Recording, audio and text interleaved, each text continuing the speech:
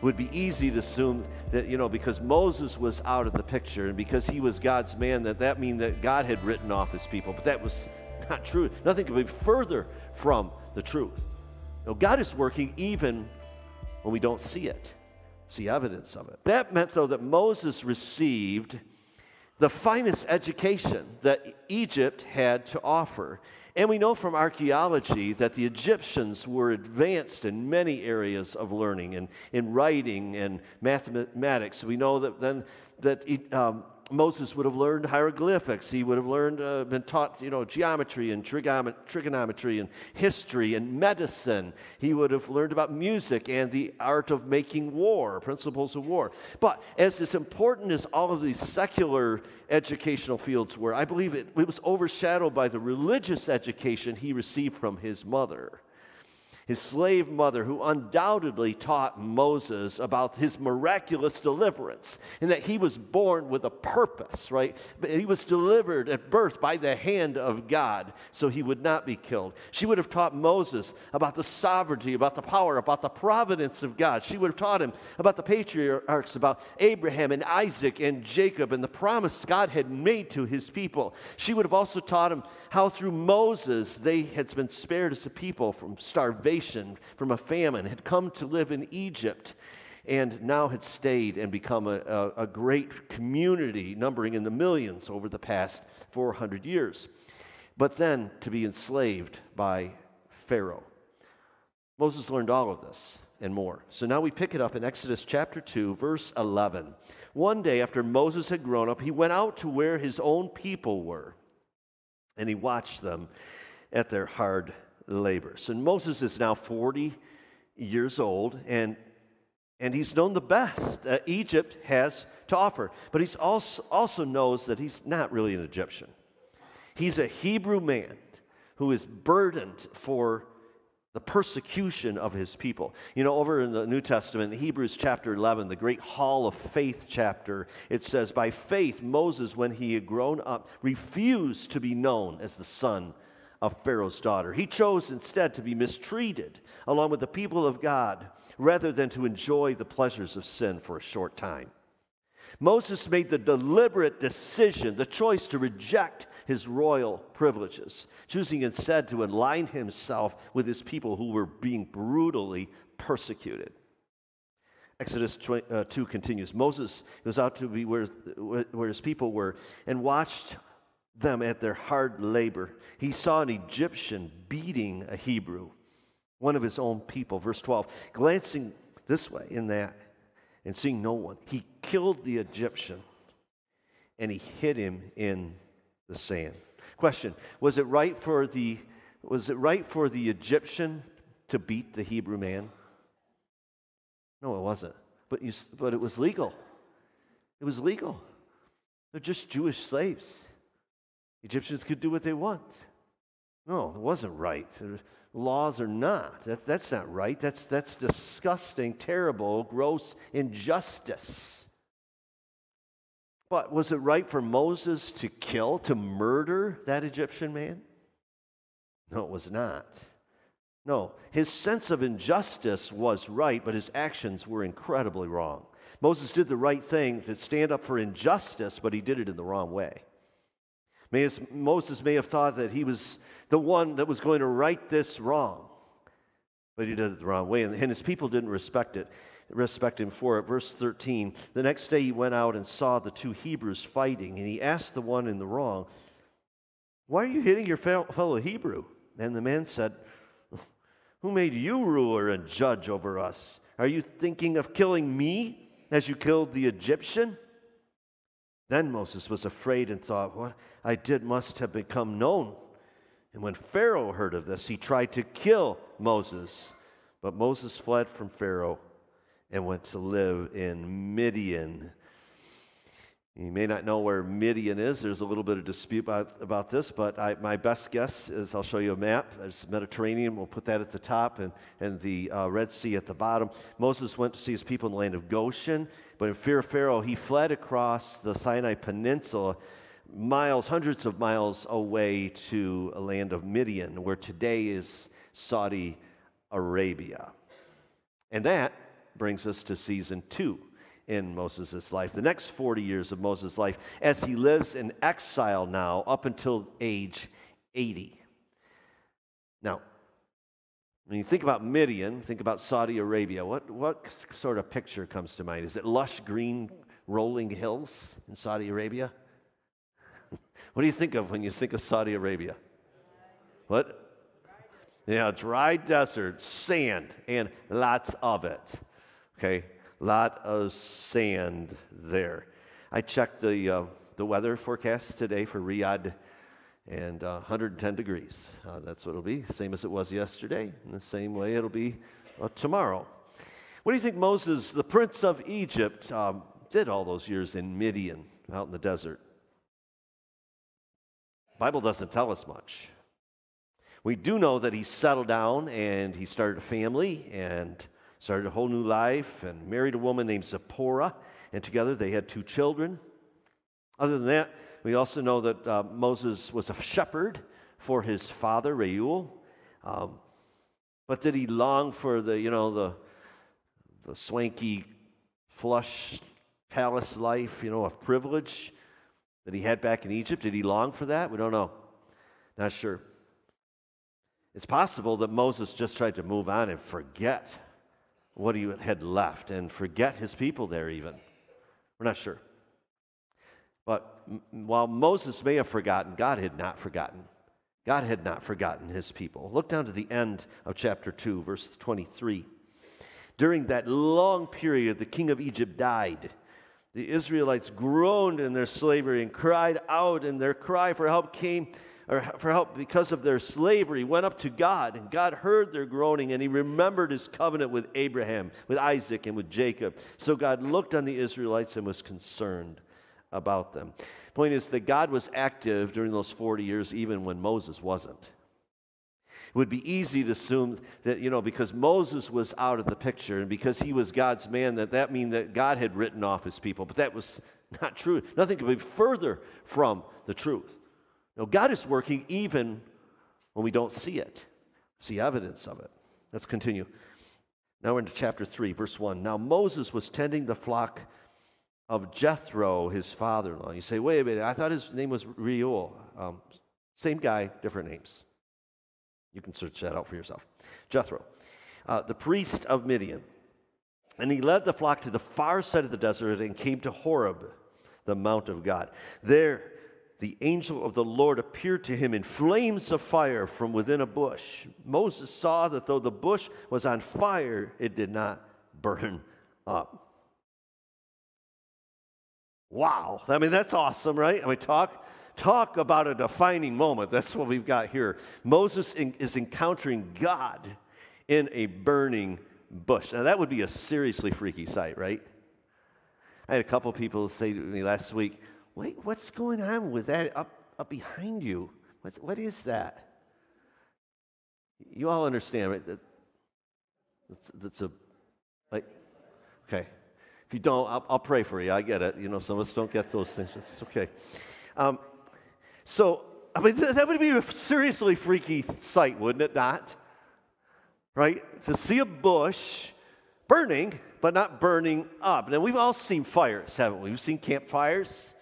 Some of us have seen a forest fire, maybe on TV, or hopefully you haven't experienced this, but we've seen house fires. We know how fires work, don't we? When there's fire, it burns something up. Well, here, there's a fire, but nothing is burning up. The bush is burning, but it's not burning up. Verse 3, so Moses thought, I will go over and see this strange sight. Why this bush does not burn up. When the Lord saw he had gone over to look, God called to him from within the bush, Moses, Moses. So now, just trying to understand this. Now we not only have a bush that is not burning up, we now have a talking burning bush that is not burning up. You understand? What we have here is what's known, theological terms, as an anthropomorphism. Love that word. Anthropomorphism, 2 Greek words. Anthropos, meaning man, and morphe, right, which means form. Man form. Anthropomorphism is when God reveals himself to us as a human or in some physical form. This happens all over the Bible. This is a fascinating study. And we see it from time to time. I try to point you to it. God has all kinds of ways of speaking to us. Do you understand that? He can do anything he wants to do, anytime he wants to do it, including speaking through a burning bush. Verse 4 again. God called to Moses from within the bush, Moses, Moses. And Moses said, here I am. Do not come any closer, God said. Take off your sandals, for the place you are standing is holy ground. This is an awesome encounter. And this encounter reveals incredible things, several things about God. We're going to unpack them. First, God is holy. This attribute, this characteristic is the one that's most seen in the Bible about God. Now, when we think about holiness, we may think about goodness. You know, that God is better than we are. That's true. That's infinitely true, but it is infinitely more than that. God's holiness involves his majesty. It involves his glory. It involves his moral perfection. God is wholly unlike you and unlike me. He is over us. He is above us. He is infinitely beyond us. And yet, God is personal. Notice he comes near to Moses. He makes himself known to a mere man. Theologians use the word transcendent. God is incomprehensible, and yet he is also immanent. Immanent. He's close. He's near to us. How awesome is that? Verse 6, and then he said, I am the God of your father, the God of Abraham, the God of Isaac, the God of Jacob. And at this, Moses hid his face because he was afraid to look at God. And the Lord said, I have indeed seen the misery of my people in Egypt. I have heard them crying out because of their slave drivers, and I am concerned about their suffering. So I have come down to rescue them from the hand of the Egyptians and to bring them up out of that land into a good and spacious land, a land flowing with milk and honey, the home of the Canaanites, the Hittites, the Amorites, the Perizzites, the Hivites, and Jebusites, who had taken over the land since the people had left. People of God, verse 9, and now the cry of the Israelites has reached me, and I have seen the way the Egyptians are oppressing. So now go, I am sending you to Pharaoh to bring my people, the Israelites, out of Egypt. Verse 11, but Moses said to God, who am I that I should go to Pharaoh and bring the Israelites out of Egypt? And God said, I will be with you. And this will be the sign to you that it is I who have sent you. When you have brought the people up out of Egypt, you will worship God on this mountain. Moses said to God, suppose I go to the Israelites and say to them, the God of your fathers has sent me. And they asked me, what is his name?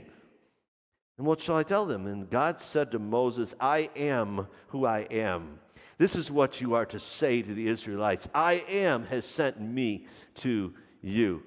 Now, in saying that, God's saying that he is I am. God is revealing his self-existence. You know, when you or I see something, right, we know what it is. We know what that something is because we've learned about it. We see a chair, we see carpet, we see lights, we see something. So we understand what it is because we've learned what someone has told us about it. And if we don't understand, we don't know what something is, we go to find the source, the person who made that, so that they can teach us what that is. Not so with God. Not so with God. God was not created. God was not made. He just is. He is I am. He is the only self-existing one. Chicago preacher from another generation, A.W. Tozer, pointed this out in one of his books, Knowledge of the Holy. This is one of the reasons why philosophers and many scientists have so much trouble with God. They cannot quite bring him down to where they can analyze him and explain him, as Tozer puts it. To admit that there is one who lies beyond us, who exists outside of all our categories, who will not appear at the bar of our own reason. This requires a great deal of humility, more than most of us possess. So we save face by thinking God down to our level, or at least down to where we can manage him. God is self-existent, and God is also self-sufficient. Self-existent means he had no beginning. Self-sufficient means he has no needs. God doesn't need anything or anyone. He doesn't need Moses, but he has graciously chosen to use him to carry out his plan. God's name also means that he is eternal. Now, you and I came into being. There was a time when we did not exist. We were not, but we are now. But there was never a time that God did not exist. There will never be a time when he will not exist. He has always been. God is eternal. And he is unchanging. He is the God of Abraham, he's the God of Isaac, he's the God of Jacob. And again, the term that theologians use is immutable. That means he's never different. God is never different. He was the same yesterday as he is today, and as he will be tomorrow, and forever. And notice that when Moses feels inadequate to what God has presented to him as an opportunity, as a call, right? When he feels inadequate, it's because he is. He is inadequate, absolutely. But God, the holy, personal, self-existent, self-sufficient, eternal, unchanging God, will be with Moses as he returns to Egypt. And that brings us to season 3.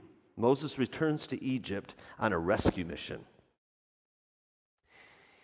And you read on through chapter 4, and the details, you have details there of signs that God gave to Moses to perform and to demonstrate that he had been sent by God to rescue the Jews out of slavery and to take them back to the land that he promised to Abraham, out to the land of Canaan.